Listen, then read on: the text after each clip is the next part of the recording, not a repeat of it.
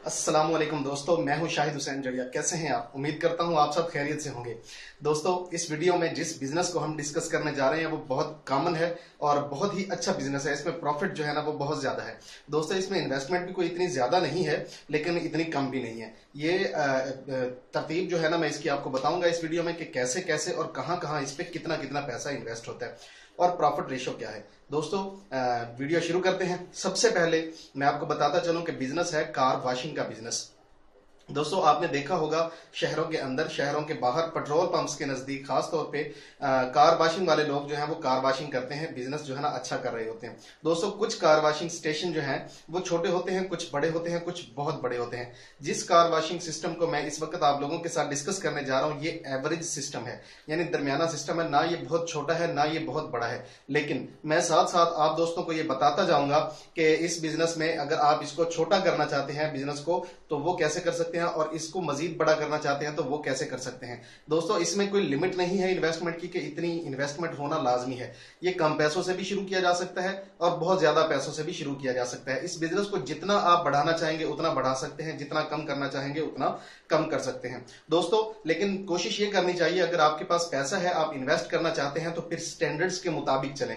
यानी जो काम आप करना चाहते हैं वो अच्छा हो, देखने में भी खूबसूरत हो, काम करने में सोफिस्टिकेटेड हो और उसकी मशीनरी और उसकी बिल्डिंग और उसकी लुक और उसकी डेकोरेशन सारी चीजें जो है ना वो आउट क्लास होनी चाहिए।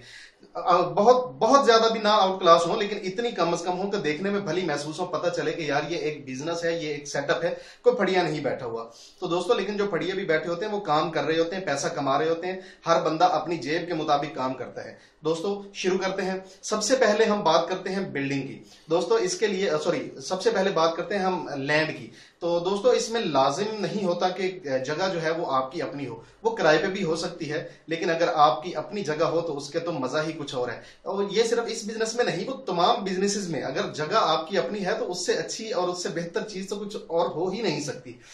तो दोस्तों, नॉर्मली देखा यह गया है कि अच्छे जो स्टेशन हैं, दरमियाने स्टेशन हैं, वो 7 से 10 मरले के अंदर बने होते हैं। इसमें बहुत सारी चीजें इन्वॉल्व होती हैं, वो मैं आपको साथ साथ बताता चलूंगा। लेकिन सबसे पहले यह है कि जगह जो है वो कितनी होनी चाहिए और कहां पे होनी चाहिए। दोस्तों, इसकी लोकेशन जो है ना वो ऐसी होनी चाहिए जहां थोड़ी सी मसरूफियत रहती हो।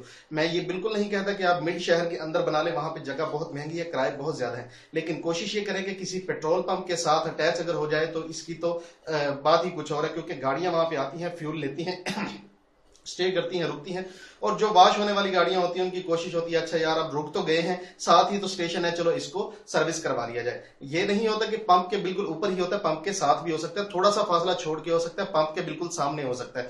तो दोस्तों, ये जो है ना कोशिश ये करनी चाहिए कि किसी पेट्रोल पंप के पास नजदीक तरीन हो। अगर ना हो तो फिर थोड़ा सा ये है कि मेन रोड्स हैं, जैसे मिसाल देता हूं मैं आपको कि आप कभी मुल्तान से लाहौर जाएं तो रस्ते के अंदर जो है ना कई सारे आपको स्टेशन मिलेंगे। इसी तरह लाहौर से आप गुजरावाला की तरफ जाएं, वहां पे आपको स्टेशन मिलते हैं। गुजरावाला से आप इस्लामाबाद रावलपिंडी की तरफ जाएं, वहां पे मिलते हैं। शहर के बाहर मिलते हैं, शहर के अंदर मिलते हैं, देहातों के इवन के जो पेट्रोल पंप बने होते हैं मेन रोड के ऊपर, वहां उनके साथ भी मिल जाते हैं। समटाइम तो ऐसा होता है कि आप रोड पे जा रहे हैं, अचानक स्टेशन आ जाता है, वहां पे कोई पेट्रोल पंप नहीं होता, कोई आबादी नहीं होती, कोई भी यानी वहां पे आमदोरफ्त ये चहल पहल नहीं होती। असल में ये सूट करता है कि जगह जो है ना वो अगर आपकी अपनी है और कहीं भी है तो आप इस काम को कर सकते हैं, लेकिन ये मेन शाहराह के ऊपर होना लाजमी है। ये नहीं कि आप देहात के अंदर लगा ले तो नहीं चलेगा, किसी नहर के किनारे लगा ले नहीं चलेगा। दोस्तों, मेन रोड देख लें, शहर के अंदर देख लें, शहर से निकलते हुए जगह देख लें, शहर के अंदर दाखिल होते हुए जगह देख लें, वो जगह परफेक्ट जगह है इस काम के लिए। दोस्तों, इसको क्लोज करते हैं, आगे चलते हैं। लेकिन एक चीज बताता चलो आगे चलने से पहले, इसकी जो एवरेज कास्ट की जाती है 7 से 10 मरले की, वो 10 लाख रुपए की जाती है कि अगर कोई बंदा अपनी जगह लेना चाहे तो 10 लाख रुपए है।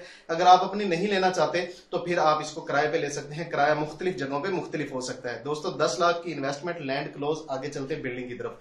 दोस्तों, इसके लिए जो बिल्डिंग है, वैसे तो आपने स्टेशन देखे होंगे कि एक छोटा सा कमरा होता है, समटाइम वो भी नहीं होता, बस वो उन्होंने एक वो बनाया होता है, गाड़ी ऊपर चढ़ाने के लिए रैंप बनाया होता है और उस रैंप के ऊपर गाड़ी खड़ी करते हैं और अपना वॉशिंग जो है ना वो शुरू कर देते हैं। दोस्तों, वो तो है एक बिल्कुल लो इन्वेस्टमेंट के साथ, यानी आप अपना जो है ना सिर्फ एक रैंप बना लें, वो 50-60 हजार रुपए में रैंप बन जाएगा, पानी की मोटर ले लें, कपड़ा शपड़ा सरफ वगैरह ऑयल वायल ले लें और जनाब उसकी वॉशिंग शुरू कर दें।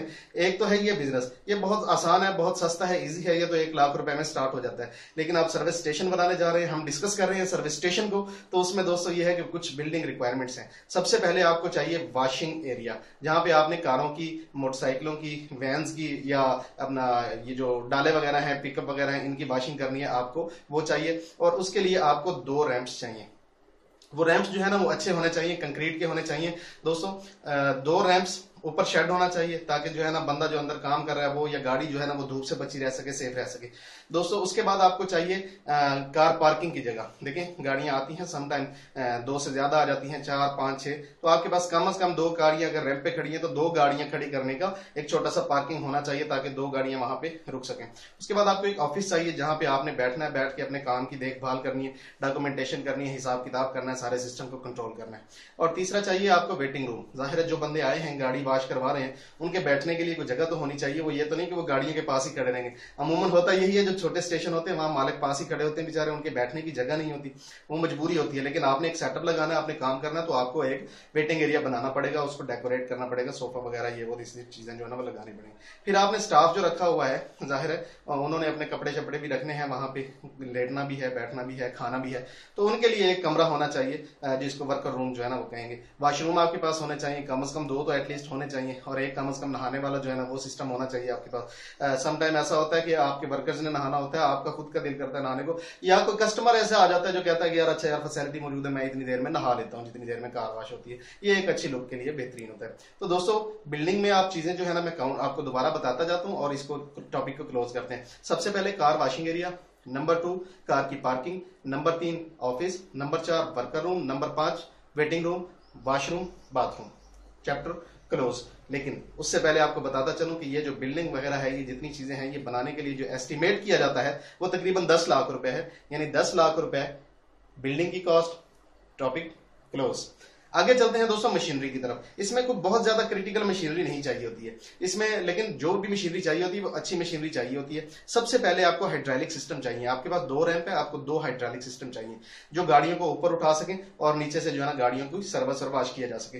हाइड्रोलिक जो सिस्टम है, ये 2 सिस्टम आपको 2 से 2.25 लाख रुपए में मिलेंगे दोस्तों। ये लाहौर से मिलते हैं, कराची से मिलते हैं, फैसलाबाद से मिलते हैं, गुजरावाला से मिलते हैं, रावलपिंडी से मिलते हैं। मैं डिस्क्रिप्शन में एक जगह का मुझे पता है कि कहां से मिलती है, मैं उनका एड्रेस डाल दूंगा। अच्छा दोस्तों आपको ये हाइड्रोलिक चाहिए, हाइड्रोलिक के साथ आपको कंप्रेसर चाहिए, 2 कंप्रेसर चाहिए, कम से कम 50 हजार रुपए के 2 कंप्रेसर आएंगे। फिर जो हाइड्रोलिक सिस्टम को उठाने के लिए ऑयल होता है वो तकरीबन 150 लीटर एक के अंदर इस्तेमाल होता है, एक जैक के अंदर, हाइड्रोलिक के अंदर। तो दोस्तों वो तकरीबन 25 हजार का आएगा, 50 हजार रुपए के आपको ऑयल चाहिए। आपको हॉज चाहिए, पानी वाला अलग से चाहिए, हवा वाला अलग से चाहिए, ये तकरीबन 75 हजार रुपए के आएंगे। तो दोस्तों इसके साथ आपको पंप चाहिए, पानी वाला पंप। जाहिर है आपको काफी प्रेशर वाला पानी चाहिए, ये तो नहीं है कि गाड़ियां जो है ना वो किसी और, यानी ठीक ठाक आपको पानी चाहिए।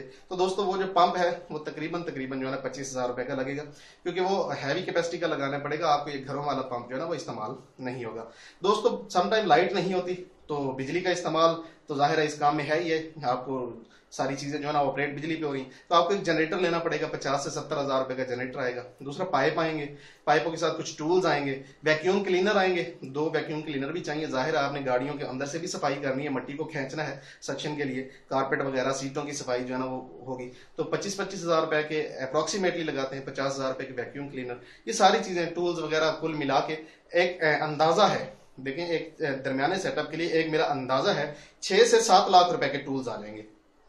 तो इतने टूल्स जो है ना वो आपको चाहिए, इसके बगैर आपका काम जो है ना वो चलेगा नहीं। पानी वाली टैंकी वगैरह है, बाकी जो है ना सारे छोटे मोटे औजार। समटाइम ऐसा होता है कोई छोटे जैक चाहिए, गाड़ी को उठाना पड़ सकता है, कोई गाड़ी वहां पे पंक्चर हो जाती है, आपको फैसिलिटेट करना पड़ता है। समटाइम ऐसा होता है कि कोई काबले वगैरह लूज हुए होते हैं, कोई पेच लूज हुए होते हैं, समटाइम बम्पर शम्पर लटक रहा होता है, वो आपका अमला जो है ना वो 1, 2, 3 मिनट में फौरी तौर पर कस सकता है। ये कोई बड़ी बात नहीं है दोस्तों। टॉपिक को यहीं पे क्लोज करते हैं। 6 से 7 लाख रुपए आपको चाहिए इस काम के लिए।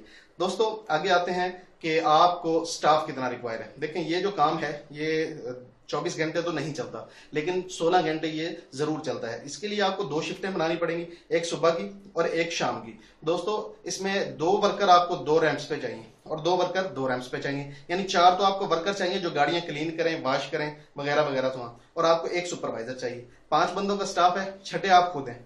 आप सीईओ हैं, आपने जाहिर है काम की देखभाल करनी है, हिसाब किताब रखना है, सारी चीजों को मैनेज करना है, तो आपको कुल मिला के आपके 6 वर्कर हैं। अमूमन मैंने जो थोड़ा बहुत एस्टिमेट लिया है इधर उधर से कि ये जो कार वॉशिंग वाले लड़के हैं इनको क्या दिया जाता है, 10,000 रुपए तकरीबन एवरेज दिया जाता है। कहीं पे 14,000 रुपए चल रहा है, कहीं पे 15,000 चल रहा है, कोई 8,000 भी दे रहा है, कोई 7,000 भी दे रहा है एक शिफ्ट में। तो दोस्तों इसका ये है कि एवरेज अगर हम लगाते हैं 10,000 रुपया, तो 4 वर्कर हैं, 40,000 रुपया महाना उनकी वो देना पड़ेगा। एवरेज सुपरवाइजर को जो दिया जा रहा है, कुछ लोग 18,000 दे रहे हैं, कुछ 20,000 दे रहे हैं, कुछ 15 दे रहे हैं, कुछ 12 दे रहे हैं, कुछ 14 दे रहे हैं। एवरेज हम 15,000 रुपया लगाते हैं, 15,000 रुपया सैलरी उसकी, 40 और 15 55,000 रुपया हमने सैलरी की मद में देना। आप खुद सीईओ हैं, जाहिर है आपने भी काम करना है, अपने उसमें से सैलरी लेंगे आप भी। ये तो नहीं कि सारा प्रॉफिट जो एज इट इज आप उठा लेंगे, वो तो जाहिर है साल के या 6 महीने के बाद जब क्लोजिंग करेंगे तो उसमें जितना प्रॉफिट आपको नजर आ रहा होगा वो आप कहीं और इन्वेस्ट कर सकते हैं, इसी काम को बड़ा कर सकते हैं वगैरह वगैरह सो। तो आप अपनी सैलरी 30,000 रुपया रख सकते हैं, जिससे आप समझे कि आपका किचन चल सकता है। 30, 25, 35, 40, ये आप बेहतर समझते हैं कि आपका जो किचन है वो कितने पैसों में चल सकता है। कोशिश ये करनी चाहिए कि बिजनेस में से पैसा निकालना नहीं चाहिए, बिजनेस के अंदर पैसा और डालना चाहिए। तो दोस्तों आपकी कुल मिला के जो सैलरी बन रही है 40 जमा 15 जमा 30, 85,000 रुपए तकरीबन आपकी सैलरी पर मंथ बन रही है। फिर आपका बिजली का बिल है, बिजली के बिल को आपने देखना है। बाकी मेंटेनेंस एक्सपेंसेस हैं, कभी ऑयल खत्म हो गया, कभी कुछ जैक शेक खराब हो गया, कभी कुछ छोटा मोटा कोई बिजली का मसला मसाइल वगैरह वगैरह हो गया। तो दोस्तों स्टाफ क्लोज। आगे चलते हैं डेकोरेशन। दोस्तों आपने अपना जो ऑफिस बनाना है, अपना जो सेटअप बनाना है, वहां पे आपको कुछ फर्नीचर भी चाहिए। ऑफिस है तो ऑफिस के अंदर जाहिर है आपको एक अच्छी टेबल चाहिए, एक अच्छी चेयर चाहिए, कोई सामने रखने वाली 3-4 चेयर चाहिए। लोग आते हैं मिलने के लिए, बैठने के लिए, डिस्कस करने के लिए, बातचीत करने के लिए, कोई मीटिंग आपने अपने स्टाफ की को बुला ली है समटाइम ऐसा, तो आपको फर्नीचर चाहिए आपके ऑफिस के लिए। वर्कर जहाँ पे बैठते हैं, खाना खाते हैं, थोड़ी बहुत देर रेस्ट करते हैं, तो दोस्तों वहां पे उनके लिए चारपाइयां वगैरह चाहिए, कोई मेज चाहिए, स्टूल चाहिए एक, वो चीजें आप देख लें। बाकी वेटिंग रूम जो है उसको आपको ज्यादा खर्चा करना पड़ता है, खूबसूरत बनाना पड़ता है, वहां पे सोफाज वगैरह आपको रखने पड़ते हैं। उसके अलावा टीवी, एलईडी कोई चीज ऐसी लगानी पड़ती है ताकि वेटिंग एरिया में लोग जो है ना बैठ के बोर ना हो, वो देख सकें, टीवी देख रहे हैं, खबरें शबरें सुन रहे हैं, कोई भी सॉन्ग सुन रहा है, वो मूवी शूवी लगा के बंदा अपना टाइम पास कर लेता है। तो दोस्तों ये वो चीजें हैं जो आपको डेकोरेशन की मद में आती हैं। अगर आप इसको नॉर्मली हल्का सा सेटअप बनाते हैं, ये फर्नीचर वगैरह डेकोरेशन वगैरह, तो आपका 1 लाख रुपया बनेगा। लेकिन अगर आप इसको थोड़ा सा ज्यादा अच्छा कर लेते हैं तो 2 लाख रुपया लगेगा, लेकिन बल्ले बल्ले हो जाएगी काम की, क्या बात है। तो दोस्तों 2 लाख रुपया आप रखें इस काम के लिए। चैप्टर को क्लोज करते हैं, 2 लाख रुपया फर्नीचर की मद में। अब आते हैं तेजी के साथ थोड़ा सा इसको वाइंड अप की तरफ आते हैं। दोस्तों प्रॉफिट क्या है इसमें? मैंने जो नॉर्मली रेट्स लिए हैं 4-5-6 जगहों से, चूंकि मैं आता जाता रहता हूँ, गाड़ी वॉश वगैरह भी करवानी होती है, सर्विस वगैरह करवाता रहता हूँ, थोड़ा सा आइडिया है। बिल वगैरह भी लेके आते हैं लोग, ये कार वॉशिंग और सर्विस के पैसे इतने। कार के जो सिंगल वॉशिंग है, जिसको ओनली वॉशिंग कहते हैं कि सिर्फ मेरी कार ऊपर ऊपर से धो दें, वो 150 रुपया से 200 रुपया चार्ज करते हैं। अच्छे जो सेटअप है वो 200 रुपया कर लेते हैं, जो नॉर्मल है हल्के छोटे सेटअप है वो 150 रुपया चार्ज कर लेते हैं। फुल सर्विस जो है वो कुछ लोग 300 रुपया कर रहे हैं, कुछ 350 कर रहे हैं, कुछ 400 रुपया कर रहे हैं। बाइक का 50 रुपया से लेकर 70 रुपया तक रेट है। इसी तरह जो पिकअप है, डाला है या हाईएस वगैरह है, उनका 400 रुपया से लेकर 500 रुपया तक ले रहे हैं, चार्ज कर रहे हैं। अमूमन आधा घंटा लग जाता है एक गाड़ी की सर्विस वॉशिंग, उसको साफ सुथराई करके खुश करने के अंदर। तो दोस्तों थोड़ा सा एवरेज ये है कि जितने मैंने आपको रेट्स बताए हैं, ये 8 रेट्स हैं। इन सबको जमा करके तकसीम 8 कर दिया जाए तो निकलते हैं 200, 300, 400, 500, 60, 70 तकसीम 8, 258 रुपए तकरीबन बनते हैं। तो दोस्तों 258 रुपया एवरेज बनता है आपका। तो इसको आप ये देख लें कि 1 घंटे के अंदर आपके पास 2 रैंप है, तो 1 घंटे में 2 गाड़ियां एक रैंप पे होती हैं, 4 गाड़ियां यानी 1 घंटे के अंदर होती हैं। 8 घंटे की शिफ्ट में 32 गाड़ियां होती हैं। आधा घंटा 32 में से 2 आप निकाल दें, समटाइम गाड़ी नहीं आती, समटाइम अमला मसरूफ होता है, समटाइम थोड़ा टाइम ज्यादा लग जाता है। 30 भी निकाल ना करें आप, 25 कर लें। 32 में से 7 गाड़ियां आप ऊपर वाली उड़ा दें। कोई टाइम मैनेजमेंट इशू, कोई लाइट का इशू, कोई जनरेटर का इशू, कोई डीजल का इशू, कोई समटाइम चलो जी थोड़ा देर हो गई गाड़ी धोते हुए, वाश करते हुए। 25 गाड़ियां एक शिफ्ट में और 25 एक शिफ्ट में 50 गाड़ियां। 50 को जरा 258 से जरब दे लें, 12,900 रुपया गालबन बनेगा। 12,900 रुपया ये बन गया आपकी एक दिन की कमाई। जरब आप कर लें इसको 30 से, ये 3,82,83,84,85,86,87 तकरीबन 88,000, 3,88,000 रुपए तकरीबन बनता है एक महीने का। इसको अगर जरब दे लें आप साल से यानी 12 से, ये बनेगा ये तकरीबन 46 लाख रुपया।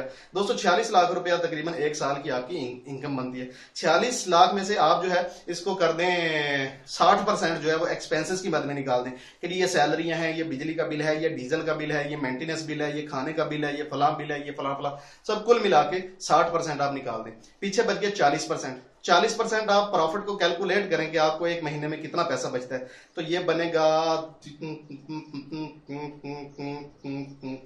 दोस्तों तकरीबन 1,52,000 समथिंग बनेगा। तो 1,52,000 रुपया आपका जो है ना ये प्रॉफिट है। लेकिन कितने पे, यानी इन्वेस्टमेंट कितनी है और प्रॉफिट कितना है? इन्वेस्टमेंट आपकी है 10 लाख रुपया लैंड की, 10 लाख रुपया मशीनरी की, 10 लाख रुपया बिल्डिंग की, 10 लाख रुपया लैंड की, 7 लाख रुपया मशीनरी की और 2 लाख रुपया डेकोरेशन की, 29 लाख रुपया बनता है। इसमें से अगर आप कहते हैं कि नहीं कि मैं अपनी जो है ना जमीन अपनी नहीं लेना चाहता, ओके उड़ा दें, पीछे बचा 19 लाख रुपया। किराए की जगह पे आप 19 लाख रुपया जो है ना उसकी आपकी इन्वेस्टमेंट है। 19 लाख रुपया पे आप कितना कमा रहे हैं? 1,52,000 रुपया महीना कमा रहे हैं। दोस्तों इसको आप जरा दे लें कि कितने अरसे में आपकी पैसे जो है ना वो वापस आ जाएंगे। ये मैंने आपको बताया एक अच्छे सेटअप का, यानी एवरेज सेटअप, ना बहुत अच्छा है ना बहुत बुरा है, लेकिन हैंडसम यानी एक कार वॉशिंग सिस्टम आपका बन सकता है। लेकिन अगर आप इसको थोड़ा सा छोटा कर लेते कि मैं जी 2 रैंप का नहीं बनाता, मैं 1 रैंप का बनाऊंगा, तो दोस्तों उसमें आपकी कॉस्ट और कम हो जाएगी, तकरीबन 12-13 लाख रुपए में आपका सिस्टम बन जाएगा। आप थोड़ी सी बिल्डिंग शार्ट कर देते हैं, नहीं जी मैंने अपने जो स्टाफ है उसको यहाँ नहीं ठहराना, बिल्डिंग वो निकाल दें, वॉशरूम एक कर दें, बाथरूम वहां पे ना बनाए, कार पार्किंग एरिया आप ना बनाए, एक ऑफिस बना ले, एक वेटिंग रूम बना ले, तो आपका ये खर्चा और कम हो जाएगा, ये 7-8 लाख रुपए पे आ जाएगा। तो दोस्तों अगर आप सारी बिल्डिंग ही हटाना चाहते हैं, कोई जगह किराए पे लेके वहां सिर्फ रैंप लगा के काम करना चाहते हैं, दोस्तों लाख रुपए में भी काम शुरू हो जाएगा। इससे अच्छा करना चाहते हैं, इससे बेहतर करना चाहते हैं, तो दोस्तों फिर इन्वेस्टमेंट और बढ़ती जाएगी और ये है कि कारोबार भी उसी हिसाब से बढ़ता चला जाएगा। दोस्तों ये एक छोटा सा बिजनेस था, आप लोगों के साथ मैंने शेयर करना था। अगर आप लोगों को ये बिजनेस आइडिया मेरा अच्छा लगे, पसंद आए, तो दोस्तों इसको शेयर जरूर कीजिएगा, लाइक कीजिएगा। जो दोस्त नए आए हैं मेरे चैनल पे, वो मेरे चैनल को सब्सक्राइब जरूर कीजिएगा। हो सकता है ये इन्फॉर्मेशन, ये वीडियो आपके किसी काम ना आ सके, या ये इन्फॉर्मेशन या ये बिजनेस जो है वो आप ना करना चाहते हो, आपकी सोच इस बिजनेस के बारे में ना हो, आप इस बिजनेस पे मुतमिन ना हो, लेकिन हो सकता है आपके शेयर करने से ये वीडियो किसी ऐसे बंदे तक पहुंच जाए जो ये बिजनेस करना चाहता है और उसको इस आइडिया की तलाश है। तो दोस्तों इस नए काम में हम दोनों हिस्सेदार बन जाएंगे। दुआ में याद रखिए, शाहिद हुसैन जोया। अल्लाह हाफिज। पाकिस्तान जिंदाबाद।